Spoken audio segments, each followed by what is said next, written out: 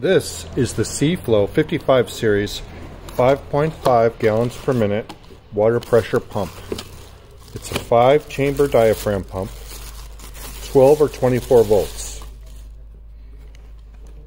It comes with 1/2 inlet and outlet fittings and an intake strainer. Demonstrating the 55. The 55 is a on-demand water pressure pump, meaning that when I open the faucet, the pump will start. Full flow at 5.5 gallons per minute. When I reduce the flow, the pump starts to bypass. That means it lowers the flow to avoid cycling, all the way down to a trickle.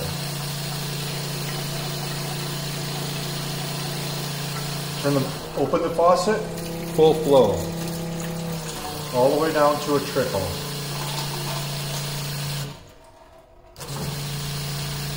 Even at the smallest possible flow, we're still not cycling.